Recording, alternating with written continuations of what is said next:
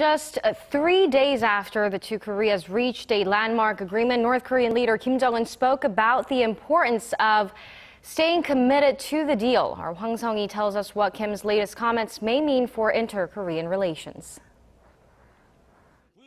North Korean leader Kim Jong hailed the new inter-Korean agreement, calling it a landmark occasion that could be a crucial turning point for the Koreas. The joint press release published at the contact provided a crucial landmark occasion of defusing the acute military tension and putting the catastrophic inter-Korean relations on the track of reconciliation and trust.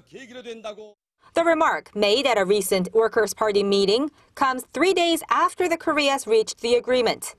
It also follows similar comments made by senior North Korean officials Hwang Pyong, who said it's a relief that the two sides created a new mood for improving ties, and Kim Jong, who stressed the importance of advancing towards reunification.